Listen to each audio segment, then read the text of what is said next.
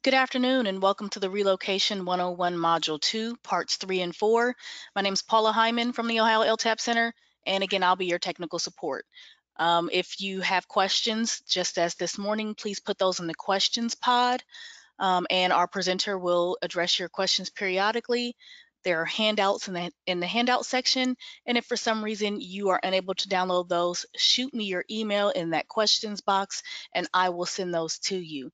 Thank you in advance for that, and I will pass things off to Miss Patty Moorman. Patty? Well, good afternoon and welcome back to Module 2. Today we are going to talk about the completion of the RE95s and the appraisal scoping. And then following that, we will be talking about the 4 required federal highway relocation notices and how ODOT meets this criteria. So at the end of this module, you will be able to describe an RE95 and its purpose, complete the RE95, match 4 of the federal highway relocation notices with their respective ODOT forms.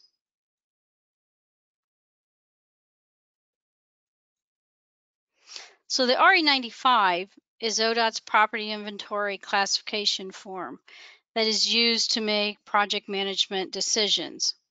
This form, as we discussed earlier, is an integral part of the appraisal as well as the relocation functions. And it also protects the agency from possible duplication of payments. I think that the importance of this form is often underrated.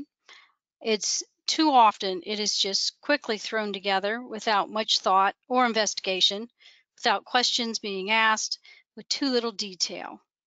A project can be derailed because of identification of wrong ownership, items being categorized incorrectly as either personal property or real property, or items just missed altogether and not even accounted for in the appraisal. The RE95 is often filled out during the pre-acquisition survey if there is relocation, or always prior to the appraisal. If there's no relocation, often it is completed by acquisition.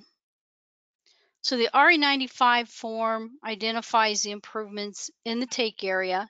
It identifies the ownership of the improvements.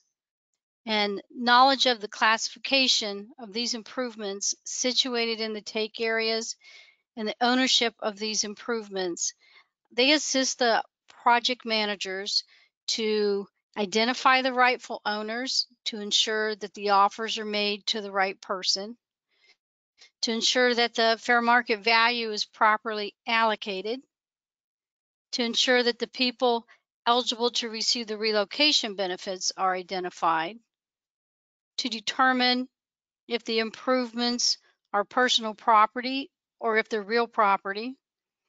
This avoids the duplication of payments by ensuring that an item is not moved as a relocation item, but then also valued and paid for in the appraisal and the acquisition process. Now, this form also provides a written agreement between the owners, the tenants, and the agency as to ownership of an item, and this helps avoid problems during the negotiation process. Now, this information is important because improvements classified as real property are valued in the appraisal process, and the department then makes an offer to buy them in the acquisition process. But improvements that are classified as personal property are not considered in the appraisal process. They are moved as part of a relocation process, and the displacee receives a move payment. The RE95 is, in essence, instructions to the appraiser to advise him of whether he is paying for an item or whether the item is going to be moved. So let's take a look at this form. This form consists of 2 pages. The first page has the project and the parcel information. And the second page has signatures. So let's look at the top of this form. The top portion is going to identify who is occupying the property and who is the owner of the property. You'll notice there's a separate line for each. Now up in the upper right, you're going to have your project information, your parcel number, your project identification number, and you're also going to give a brief description of the property type. Now in the example on here, it's identifying that we do have a combination property that has a residence owner occupied and a business tenant. So the lower section of page 1 identifies the real estate that the appraiser will pay for and also identifies certain items of personality that he will not pay for. It also clarifies who owns these items. You will note on this form, we have a tenant on this property that has both real estate and personal property. Now on the second page,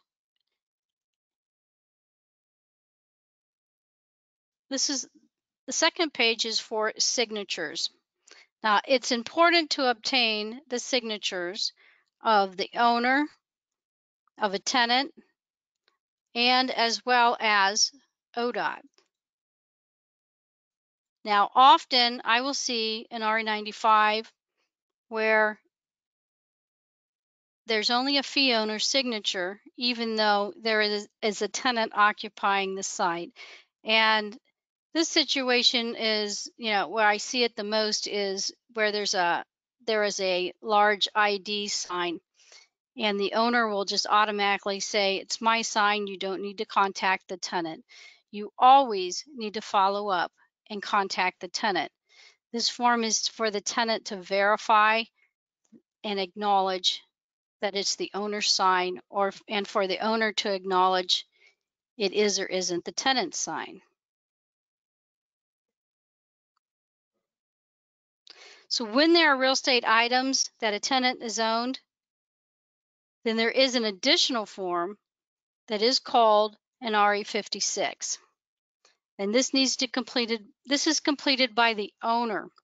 On this form, the owner states that the tenant owns the fencing. This form instructs the appraiser, the review appraiser, to prepare an RE22-1 separating out the value of the fence. This is a very important form. This is the owner stating, "It's okay, that's not my fence. I'm giving you permission to pay the tenant for that item of real estate."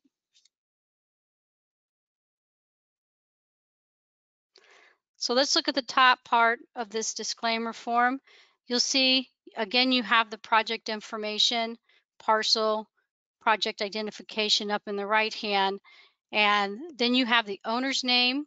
You are going to clearly identify what the item is, and then it clearly identifies who the appraiser is to pay for this item. Only the owner signs this form. The tenant does not sign this form.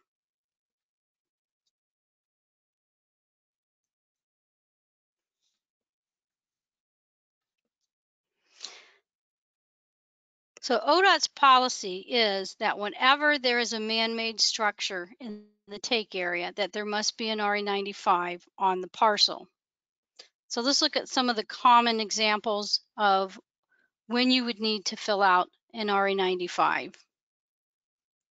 If you have any signs, buildings, sheds, garages, barns, spas, pools, and of course fencing. Now generally landscaping does not need to be on an RE95.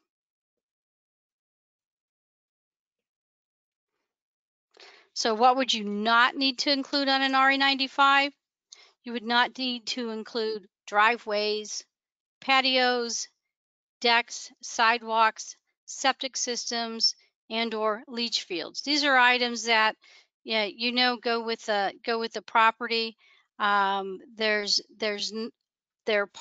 They are just part of the property, not a, you don't need to identify them as a separate line item on an RE95.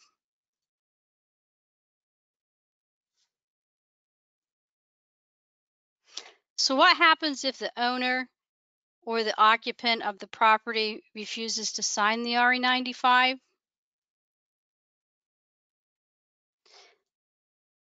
So if it's just the owner of the property and you do not have a tenant, then what you're going to do is you are going to note on there the date and the time that you inspected the property, and you will then put a notation that the owner refused to sign.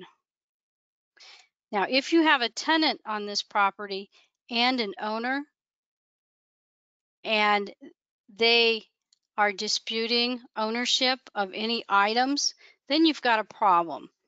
Um, Usually, if there is if they are disputing any items, this parcel usually is going to get filed for appropriation.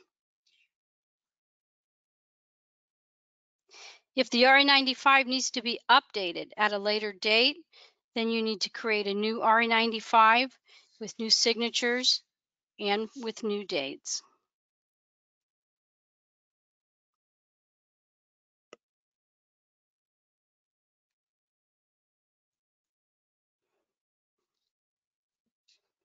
So let's talk about the most commonly missed items that are left off of RE95s.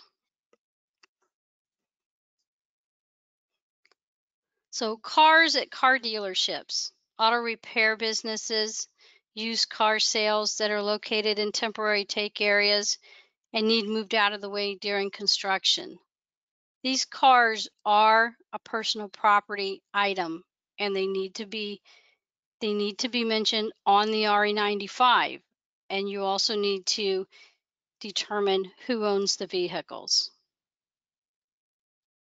Within city limits, you may find newspaper boxes, benches. In residential areas, you may find wishing wells and other landscaping items, other than, we're not talking about like flower beds, mulch, those you would not mention. But other, yeah, decorative landscaping items that can be picked up and moved. Signs. There are several categories to look for signs. You have portable signs. Those are the kind that have the changeable lettering. Sometimes they're on wheels, sometimes they're not, but they're still portable and they can be pulled back. Those are personal property. You have billboards. Billboards are real estate. And more often I see signs owned um, by a franchise that state they cannot sell the sign, and they can't sell the sign face to ODOT due to contractual agreements with the corporate offices. These become a personal property move, usually the sign face only, but sometimes the pole, if it can be reused. So when it comes to signs, you need to ask a lot of questions. You need to ask, especially if there's a tenant on site, what part of the sign does the owner own? What part does the tenant own? And you need to find out if there are any restrictions because of a franchise. Some of the companies that have these franchise agreements are Aldi's, Wendy's, John Deere, uh, car dealerships. The list, it seems like the list keeps growing as to which of these companies have franchise. Add McDonald's in there. So when it comes to the signs, you need to ask a lot of questions. A lot of times the owner will own the big sign, but the tenant owns just the panel. So if that's the case, those have to be separated out, and you have to indicate that on the RE95. And you have to get the signature of the tenant. Don't forget that. A new item we're seeing are food trucks. Which category this will fall in depends on the circumstances of each food truck. I've seen food trucks where they simply have a cord that plugs in. I've seen others where they're actually wired in to the building, and then they will also have a electric sign that's also wired in, that's on in concrete. So you have to ask the questions when you come across these items. When it comes to signs, it's very important to be very descriptive. Are they double faced? Are they single faced? Are they electric? And one thing that's missed a lot with signs are, do they have floodlights that also need to be paid for. The most common missed item that I see, that not only is missed by the person who completes the RE95, it's usually also missed by the appraiser and missed by the reviewer, are sprinklers. You need to walk the front of that property, especially in the businesses, and look for the sprinkler heads. You need to ask the question, do you have a sprinkler system out front?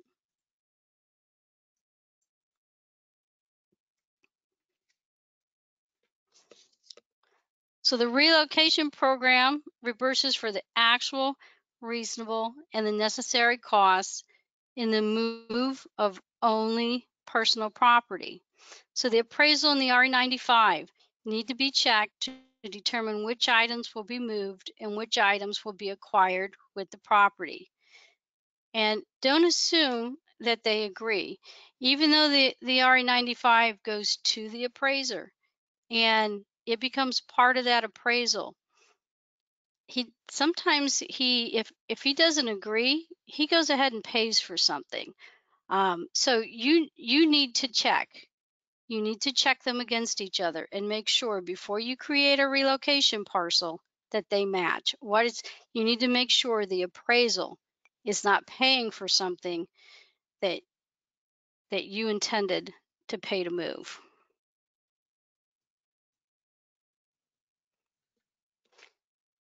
So the RE95 is a very important tool for the appraiser and the review appraiser.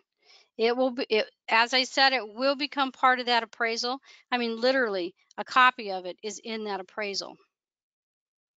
It is also utilized by the review appraiser when he needs to create the RE22-1, which is, we talked about the RE56 disclaimer.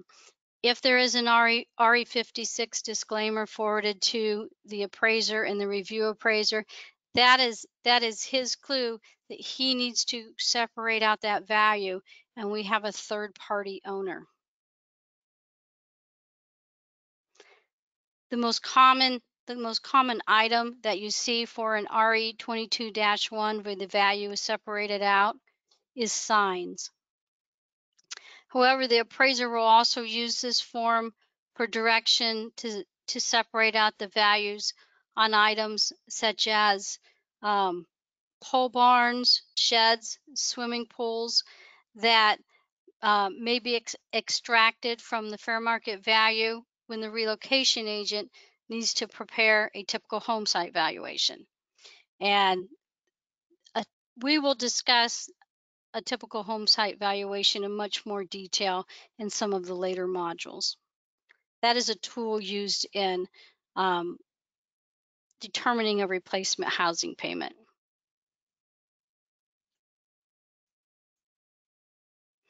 So real property is generally defined as whatever is erected or growing or affixed to the land.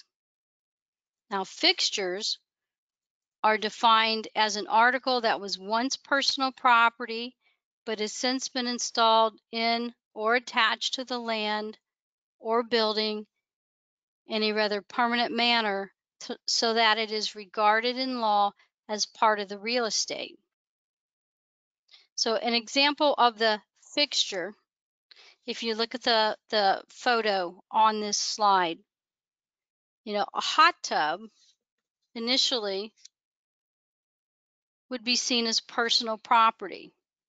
However, once it is installed, and once you build that deck around that hot tub, it's now a fixture. It's now considered real estate.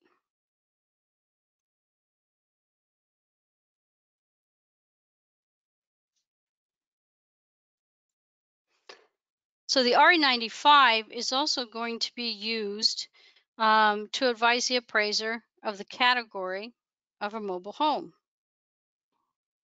If it is determined to be real estate, then he will need to put a value on it.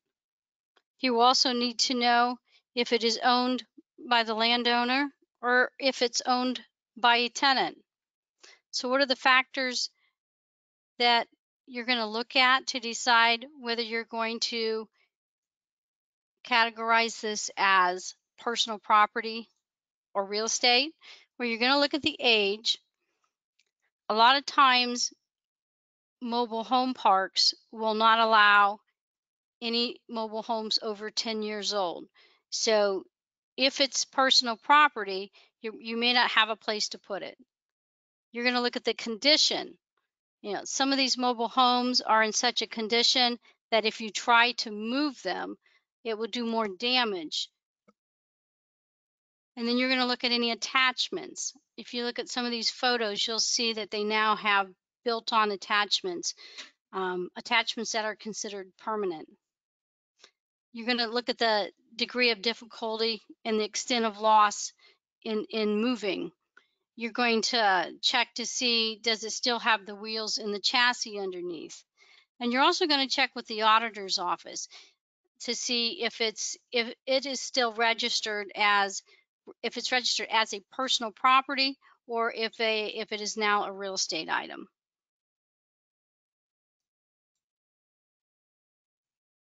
So personal property is generally defined as everything that is subject to ownership, which is not real property. So the term is applied to the property of a personal or movable nature. So personal property can be removed without any serious injury to the real estate or the item itself. And personal property is not appraised by the agency. It is not part of the acquisition process. Instead, relocation assistance reimburses the owner of the personal property for the actual necessary and reasonable cost of the property. For example, if you have a built-in medicine cabinet, if removed, if it would leave a big hole in the wall, it would thus be classified as real estate. However, compare that to just a mirror hanging on the wall that would only leave a hook. That would be considered personal property.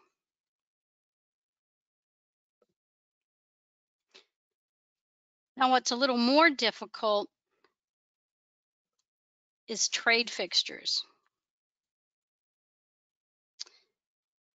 Trade fixtures are generally described as equipment or personal property which a tenant installs for business purposes. A tenant is allowed to remove trade fixtures before a lease ends unless a written document such as a lease expressly forbids it. So if you have a tenant business, you always want to ask for a copy of the lease. You need to see what the lease says about items installed by the tenant.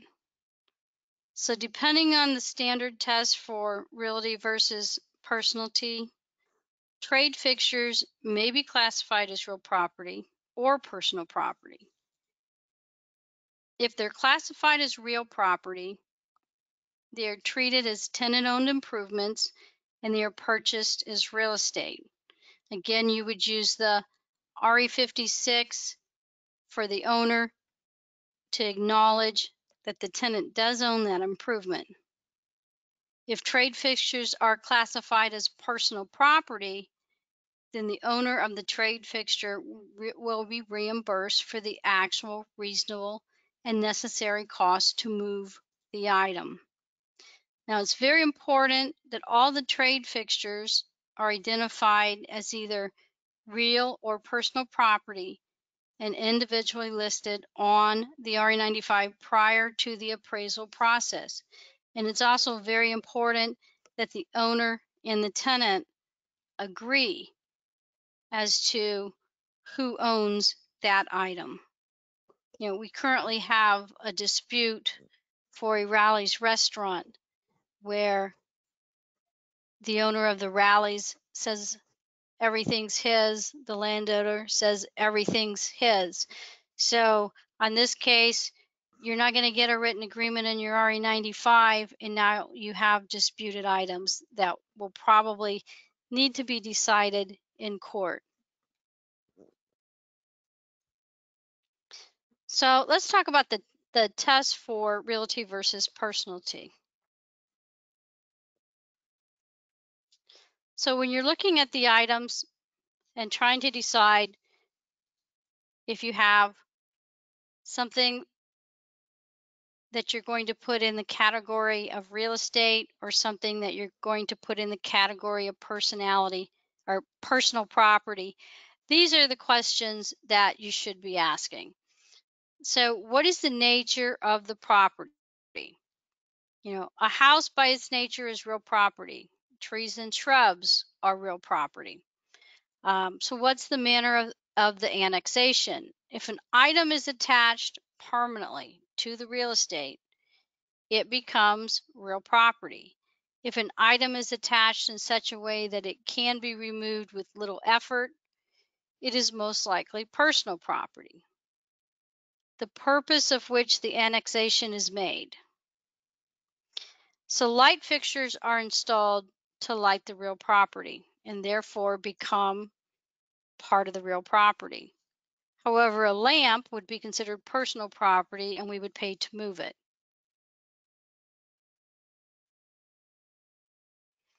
So the intention of the annexing party to make the property part of the real estate. So if you look at, again, the hot tub, the intention when the deck is built around that hot tub is that the property owner is not taking it with them. The degree and difficulty and the extent of any loss involved in removing the property from the realty. Again, once the deck is built around that hot tub, to remove the deck, you're going to cause considerable damage. The damage to the severed property which removal would cause. So that supports that the hot tub is definitely real estate.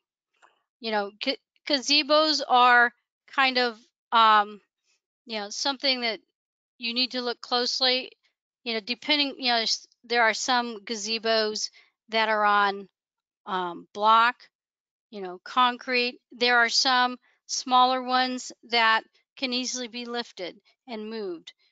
So each item, you have an item like that, you need to look to see how is it, how is it, you know, how is it attached to the ground?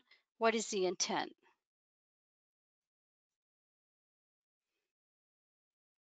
Okay, so we have our first knowledge check.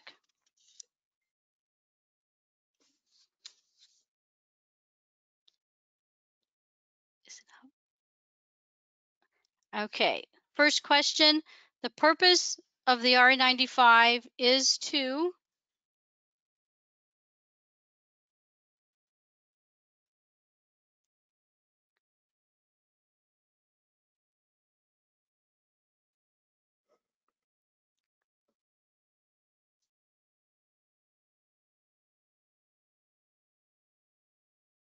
Okay, so the purpose of the RE95 is to A, identify improvements in the take area, B, categorize improvements as real or personality, and C, identify ownership of improvements, D, all of the above. And the answer is all of the above. Okay, question 2.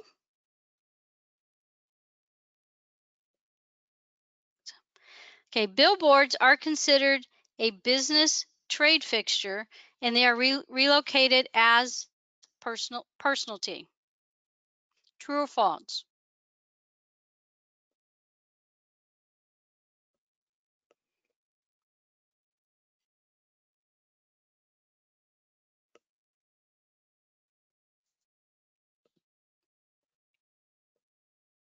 Okay, and the answer is false. Billboards are always real estate. Now, billboards do become a relocation parcel, but only because the landowner or the billboard owner does qualify for business benefits, but the billboard itself is always real estate. Question number 3. Improvements that should be listed on the RE95 include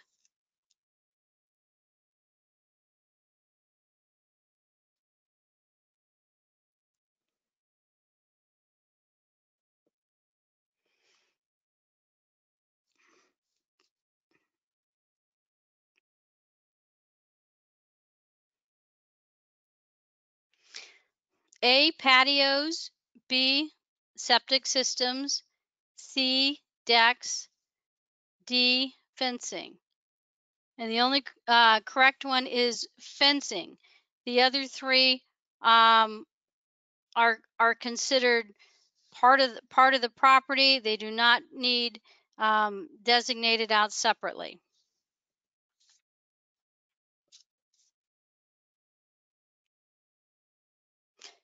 Are there any questions concerning the RE95s before we move on to relocation notices?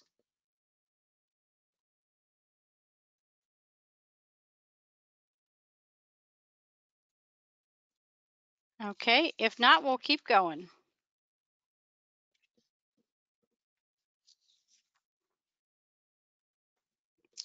So the Uniform Act and federal regulations require that persons who are being displaced are provided certain information that they will need to minimize the disruption of moving and maximize the likelihood of a successful relocation. So much of this information is contained in a series of notices from the displacing agency to the displaced person or the business. So this information must be in writing. It must be in easily understood language. Often it may be appropriate for the information to be provided in a foreign language, as well as hire interpreters as necessary. These notices must be delivered either in person or by certified mail.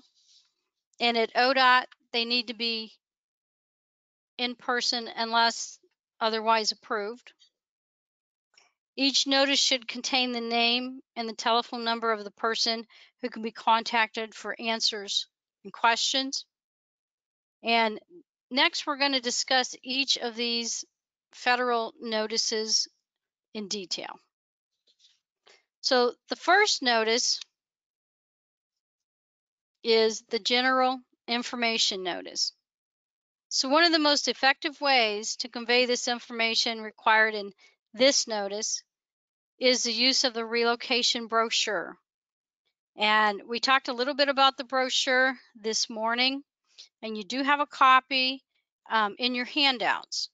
There is a brochure for residential, and there is a different one for non-residential.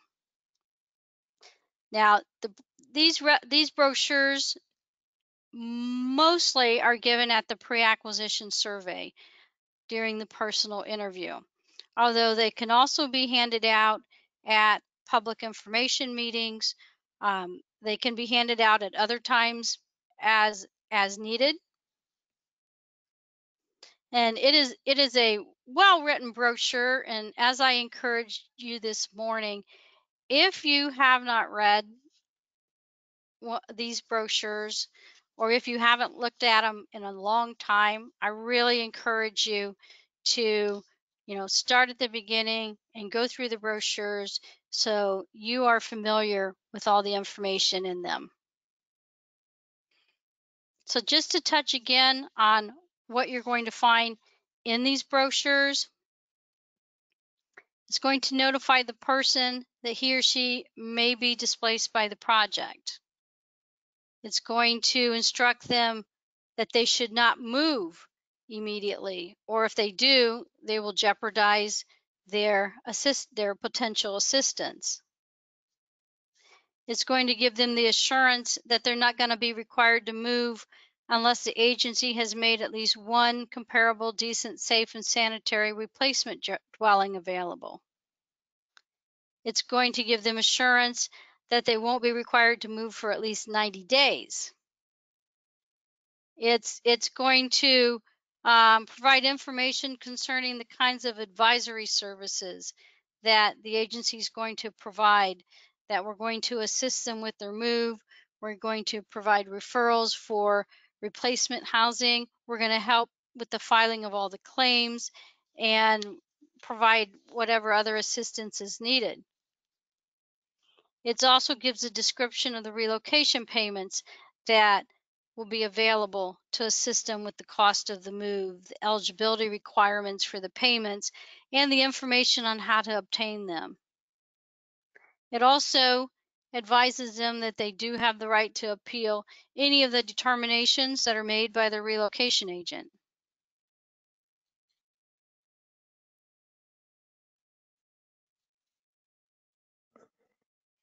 So at ODOT, we also have a form for everything. So we have what we call a receipt of brochure.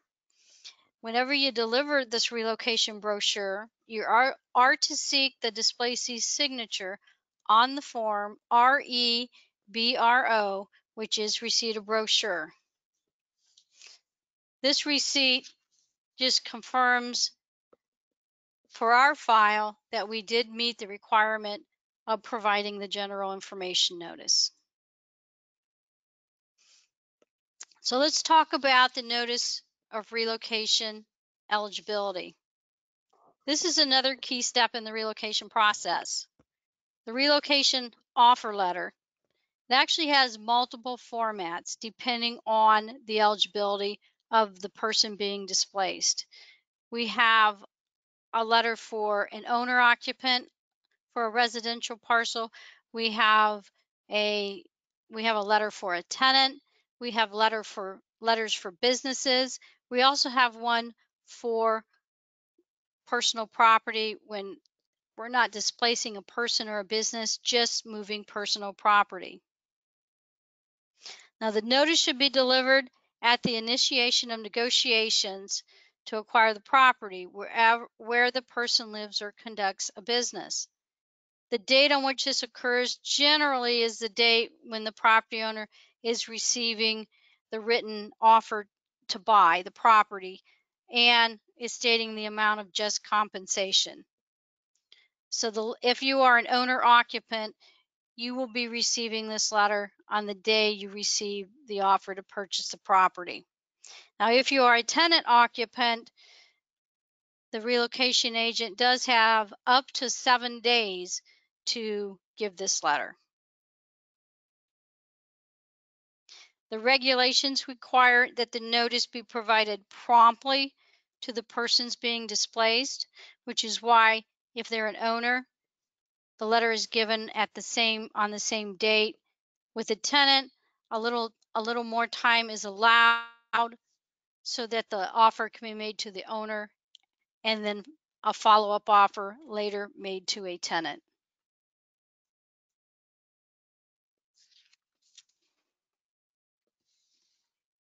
So in the letter, there is what we call a 90-day notice. And when people to be displaced have received a 90-day notice, they know they will have at least that much time to find a replacement dwelling and a business site. This 90-day notice is a notice, it's a basic protection. It's for the displaced person, but it's easily and often misunderstood. This clause, and this is something as a relocation agent you probably will have to repeat more than once. This is not stating that they have 90 days and they need to be moved. It's stating that we cannot ask them to move for at least 90 days.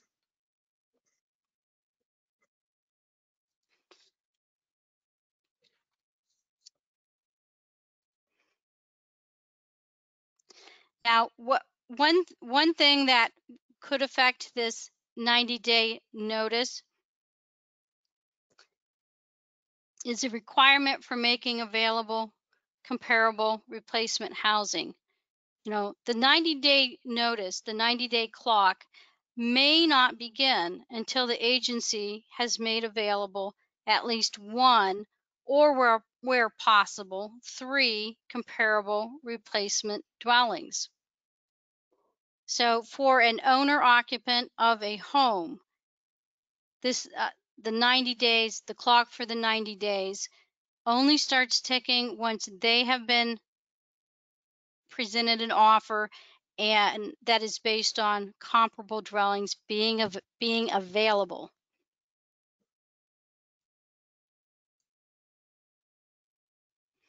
Finally, in some situations, very rare, the agency may be required to move persons with less than 90 days advance notice. Now, examples of these would be health, safety, or other reasons which make 90 days not impractical. An example would be occasionally more down in southern Ohio, there may be a landslide or something that is jeopardizing the safety of the occupants of a home. That the priority there would be moving the family out, into a safe environment, and so the 90 days may not come into play. An agency's need for land or a project schedule, that is not sufficient reason for failing to meet the 90-day notice. The reason needs to be, as stated before, for health or safety reasons.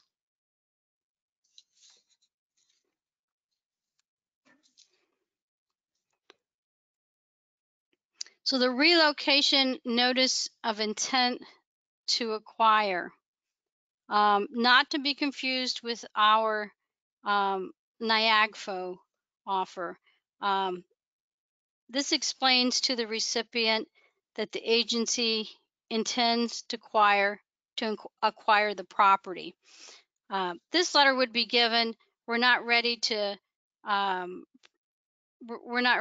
present the offer letter that has the 90 days in it, but for good reason, we're going to go ahead and we're going to make them eligible for relocation.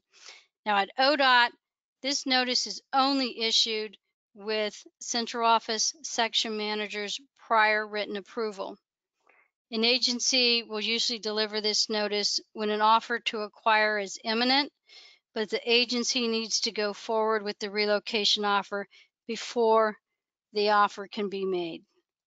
This notice allows the agency to establish the displaced person's eligibility for relocation assistance prior to actually the initiation of negotiations.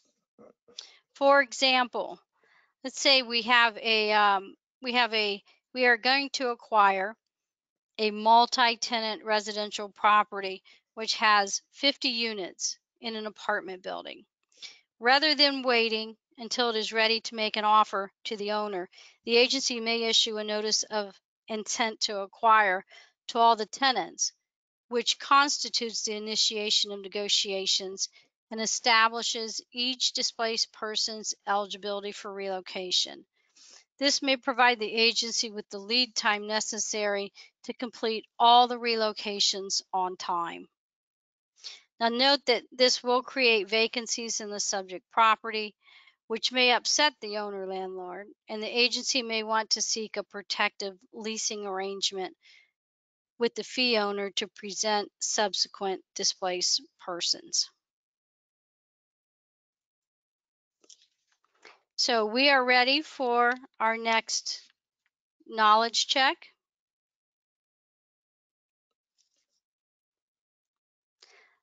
First question, the general information notice is also known as?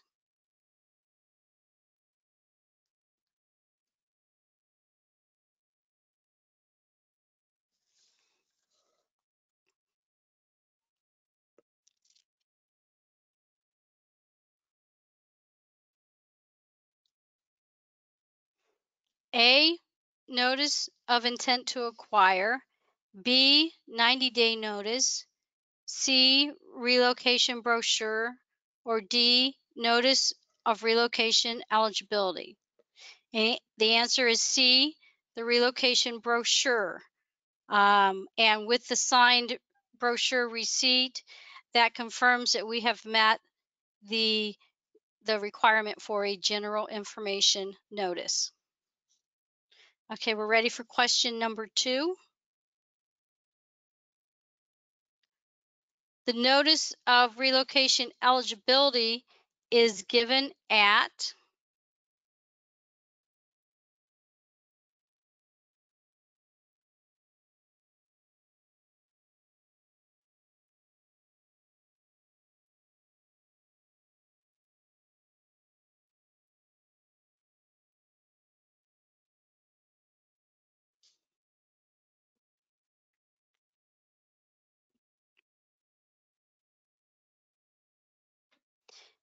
A, the pre-acquisition interview, B, at the initiation of negotiations, C, at the time of the appraisal inspection, or D, none of the above. And the answer is B, at the initiation of negotiations. And question 3.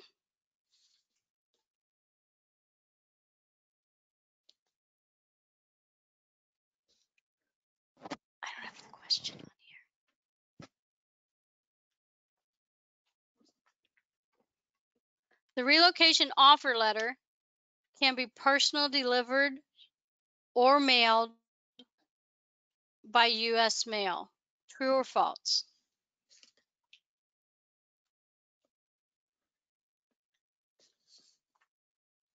And the answer is false. I mean, the letter can be mailed, but if it is approved to be mailed, it has to be by certified mail, not regular U.S. mail.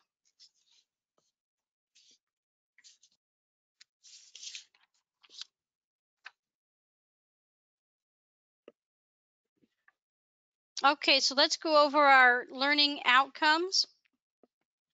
So when is the ideal time to conduct relocation planning? It's in the early stages of the project development during the environmental assessment stage. So what are the differences between the conceptual report and the pre-acquisition survey report? The conceptual report is the early planning where you are not making direct contact with any of the potential displacees. You probably have multiple alignments and it becomes part of the environmental document. The pre-acquisition survey and report, you are actually conducting personal interviews.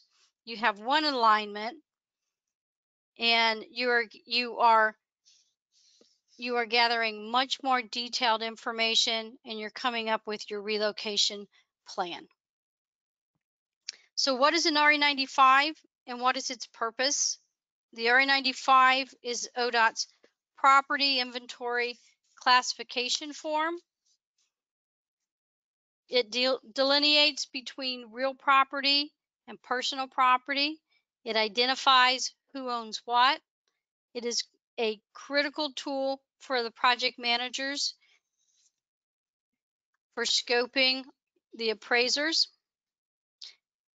It's also a critical tool for determining what relocation is going to move and what appraisal is going to pay for. So let's talk about the general notices. The general information notice is ODOT's brochure, provides general information about the project and the relocation program.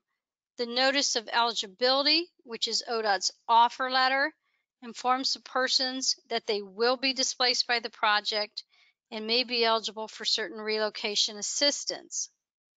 The 90-day notice assures the displacees they will have a minimum of 90 days to move. The relocation notice of intent to acquire allows the agency to make a person eligible for relocation assistance prior to the initiation of negotiations.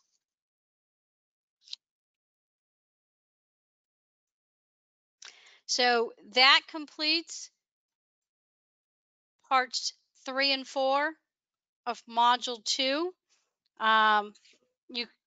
You will receive an email with the instructions on how to access the quiz. You need a score of 70% or better to pass the quiz. You need to complete that quiz before moving on to module 3. If you have not completed the quiz for module 1, you also need to go back and complete the quiz for module 1. And I do want to emphasize again, if you're taking this course for credit to get approved in relocation, it's mandatory that you do attend all the modules, that you do participate, that you do complete all the quizzes. If you're not participating in the modules and you're not completing the quizzes, you will not get credit for this class. So, do we have any questions before we end this module? Okay, we're seeing no questions. If you have any questions afterwards, feel free to give me a call or send me an email. Other than that, I hope to see you all back for Module 3.